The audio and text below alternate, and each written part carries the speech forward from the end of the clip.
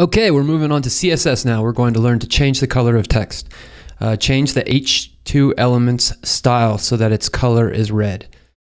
So basically, let's change the color of some of our text. We can do this by changing the style of our H2 element. The property that is responsible for the color of the element's text is the color style property, and then they show it. So we're going to basically do this in line. This is going to be less common in the future, but they're just trying to introduce us to the concept of this. So here we have the H2 element, which says cat photo app. We see it here as rendered.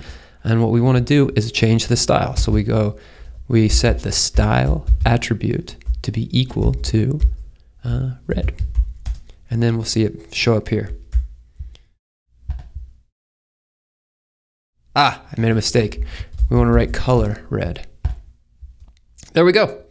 Style, color, red. This is the structure of CSS, but we're generally going to work with it off page. But let's see if we pass the test.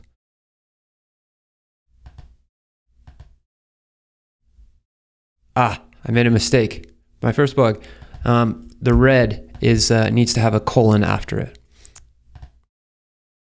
There we go. Well done. See you in the next lesson.